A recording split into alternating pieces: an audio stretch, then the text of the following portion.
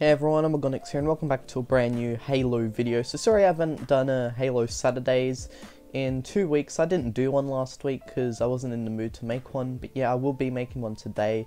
So basically, I remember a few weeks ago I said on Twitter that I was actually going to do a review on this certain Forge object that I had found. But basically, right, I forgot to do it, which is why I'm doing it now, because I only just remembered it yesterday, and yeah. So anyways, let me just show you all this thing.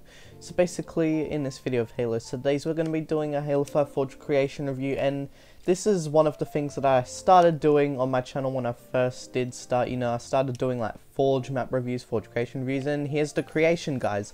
So basically, I'm pretty sure this is a Batmobile, correct me if I'm wrong, and it is made by, sorry if I do pronounce this wrong, Yukikage0501 or Yukikage0501, but yeah.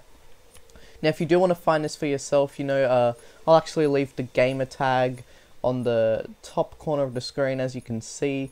So yeah, and also the file name of the object as well, so then you can see it. But yes, basically, I'm pretty sure this is meant to be a Batmobile. The file name is Batm2. So yeah, and basically, I like how there's the thruster here.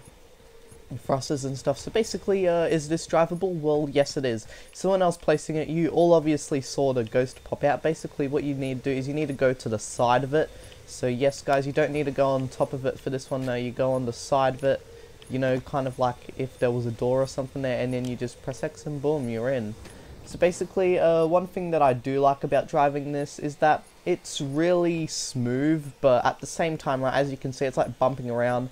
But what I mean by it being smooth, right, is that there's like no vibrations whatsoever, you know, and it just seems smooth, you know, the way things are moving, you know, but still, again, like I said, it's still like bumping around, as you can see. But yeah, I mean, nothing can be perfect, you know, there's always going to be flaws when it comes to this sort of stuff. But yeah, I overall do like this. This could be used for some sort of Batman map if you're ever making something like that, you know. So yeah, person who made this obviously did a good job.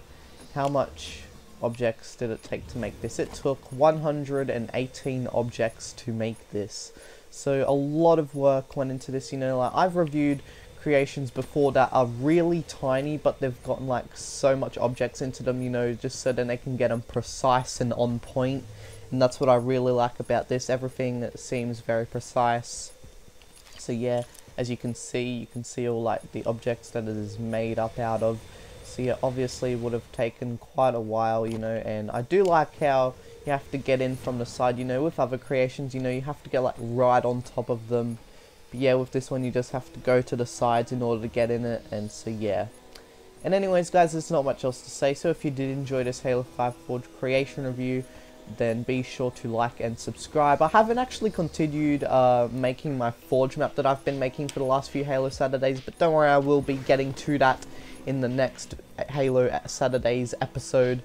And so anyways guys, without further ado, I'll see you all soon in my next video. Bye bye.